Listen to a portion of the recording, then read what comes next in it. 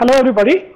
As we have done some basic experiments, Kirchhoff's current law, Kirchhoff's voltage law, and those videos are already uploaded on the channel. Today we are going to perform yet another experiment. That's we are going to verify the superposition theorem on DC circuits, which actually states that if we have a multi-source circuit and we want to calculate current or voltage across any circuit element or a current through any branch, so in that multi-source circuit, superposition theorem states that you can take one source at a time and replacing other source by their internal impedances. For example, if we have a multi-source circuit in which we have a 2 voltage source, we can take one voltage source at a time and replacing other voltage source by its internal impedance.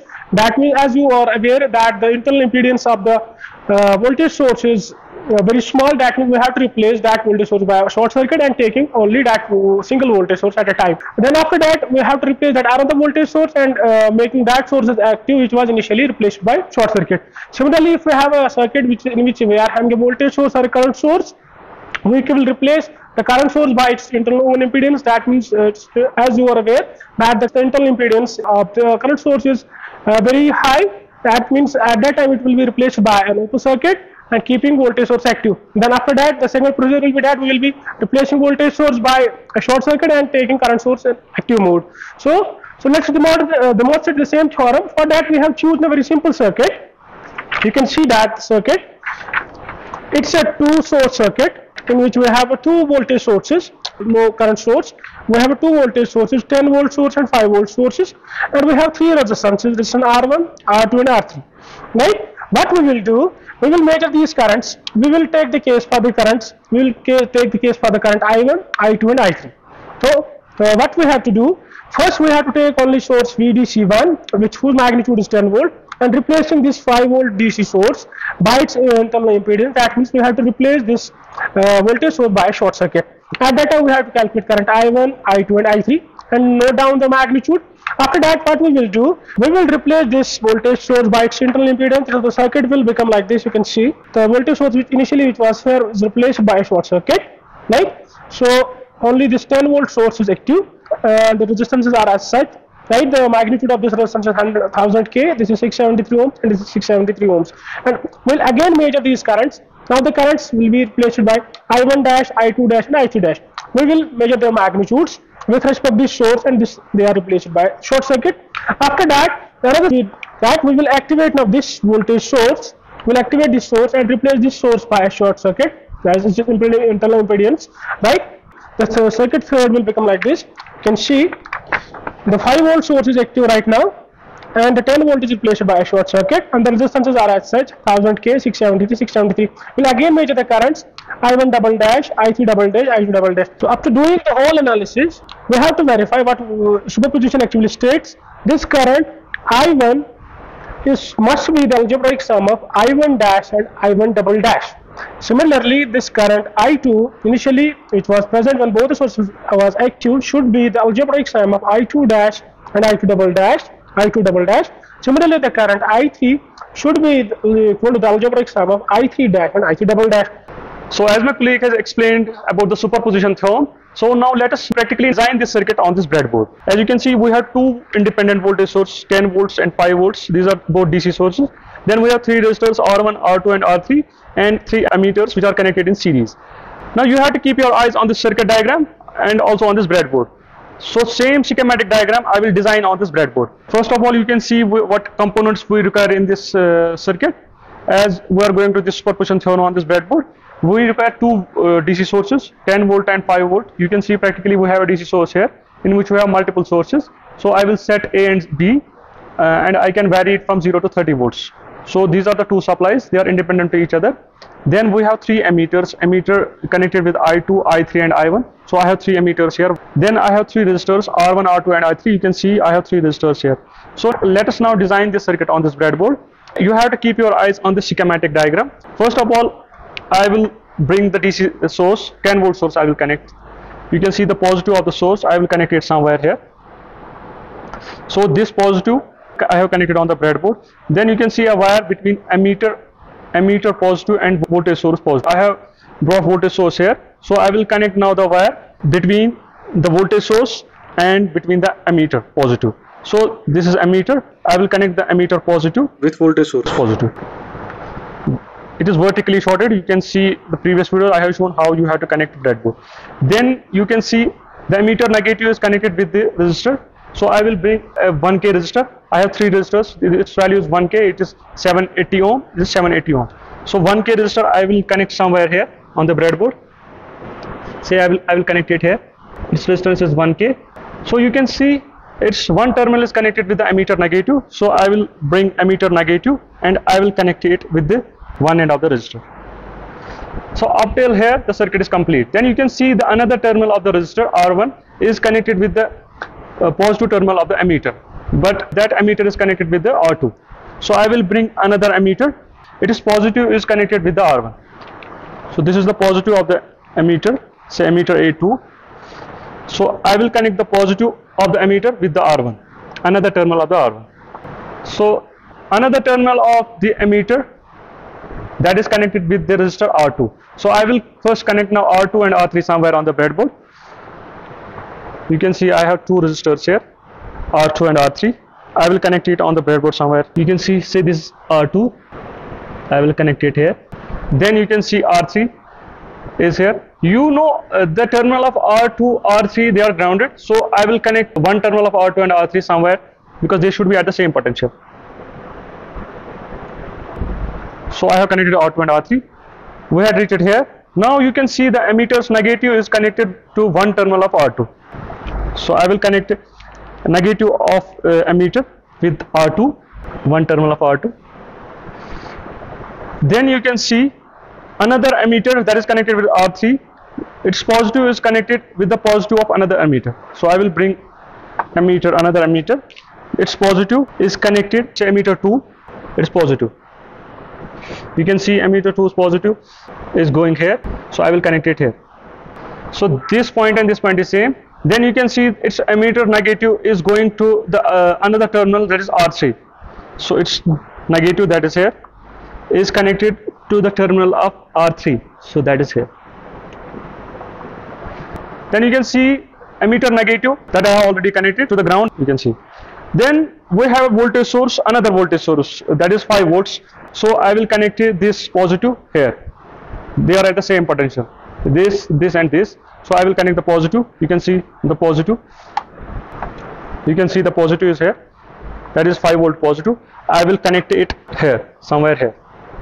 This one point, this point, and this point is the same. So I will connect it here on the breadboard. Then the negative of this voltage source will go to the ground. So ground is connected here. Also negative of this source will go to the ground. So ground is common, so that is also connected here. So this way the circuit is complete. Now I will switch on the DC supply. This is the multi-source DC supply. Both supplies are in this. I have set one VDC1 that is equal to 15 volts.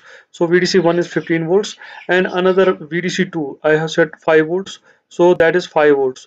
So now we will measure current I1 here by this ammeter, say ammeter 1, and current I2 and I3 by these ammeters. So current I1, you can see the current I1 is 4 milliamps. So we will note down on this page how much is the current I1. So I1 is 4 milliamps, I2 and I3 are 14 milliamps each. You can see 14 milliamps each. As both these resistors are connected parallelly and they are equal, so that is why the current is same. That is 14 milliamps. You can notice it. So now what we are going to do, we are going to replace this voltage source by its internal impedance. So I will remove this voltage source, that is 5 volt source. I will remove this where I have given the connections. I will remove this. It's negative. What I will do now, I will replace this voltage source by its internal impedance. That is by a wire. What I have done, I have connected this wire here and I will connect it another terminal with the ammeter. So I will connect it here. So you can check here. These two should become 0 because they are connected parallelly. So entire current should flow through here. So this will be 0, this will be 0. So there will be some current from through this ammeter. Look, these two have become 0 and there is some current here at the I1. Now we will note down the ratings on this page, as I have given now the 15 volt source and I have replaced the source second, that is 5 volts, by its internal impedance.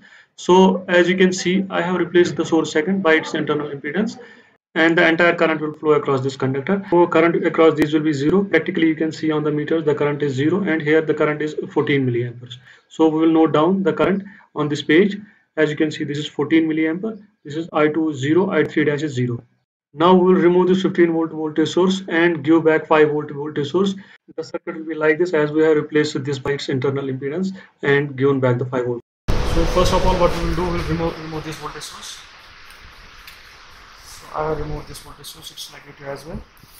I will give back this voltage source, that is 5 volts. I will give it, connect it again.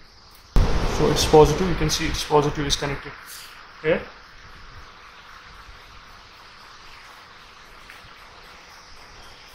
And negative is connected ground, that is at the same potential. Now these are the results. You can see the currents obtained when the 5 volt source is active and the 15 volt source is replaced by a short circuit, and the current, you can see the current I1 is 9 milliamps, and this current I2 and I3 they are equal in magnitude, and their magnitude is 14 milliamps, right? So summarizing the overall results, you can see first, when both the sources were active, the current I1 was 4 milliamps, right? After that, when we replaced this source by a short circuit, then the current I1 dash was 14 milliamps. Then after that, when I keep this source as active and replace this by a short circuit, the current I1 double dash was 9 milliamps. So previously, when this source was active, the direction of this current was in this direction, and when this source was active, the direction gets reversed. So the overall current, you can see, is the algebraic sum. That's the 14 minus 9 milliamps, which actually reflects the current I1, approximately equal to 5 milliamps or 4 milliamps, right? Which is the statement of superposition theorem. So for this current, you can see the algebraic sum of these two currents is equal to this current I1, which was initially when both sources were active. Similarly, for this current I2, when both the sources were active, this current I2 was 14 milliamps. So when this source was active and this was replaced by a short circuit, and that time I2 was 0. After that, when we replaced this by a short circuit and this source was active, at that time the current I2 was 0. So summarizing the overall current, since the direction of current in this case does not change, it is both downwards in both the cases, overall current I2 must be the algebraic sum, that's I2 dash plus I2 double dash, that's 14 plus 0 equal 14 milliamps, equal 14 milliamps. So giving this results as well. Similarly, for this current I3, when this source was active and this was replaced by a short circuit, that current I3 dash was 0. Right after that, when we kept this source active and this was replaced by a short circuit, at that time the I3 double dash was 14 milliamps. Initially, when both the sources were active, that current was also 14 milliamps. So since in this case the direction of current also does not change, it's that the downward direction in both the cases when this source was active and this source was active, the overall current I3 dash is equal 14 plus 0 equals 14 milliamp for I3 dash. Now I will show you one more interesting thing.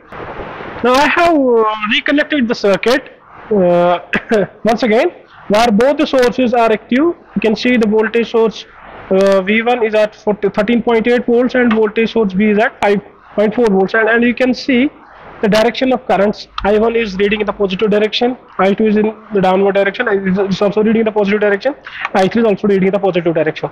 Now what I will do, if by somehow I am able to raise the potential of this point with respect to this point, that means the direction of current at that time should reverse.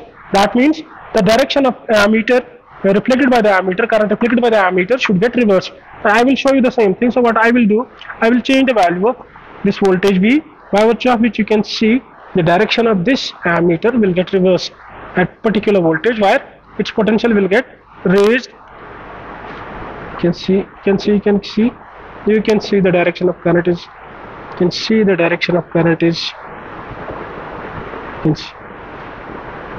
right? Okay, so this was all about how we can verify this superposition theorem on a basic simple circuit. Thank you.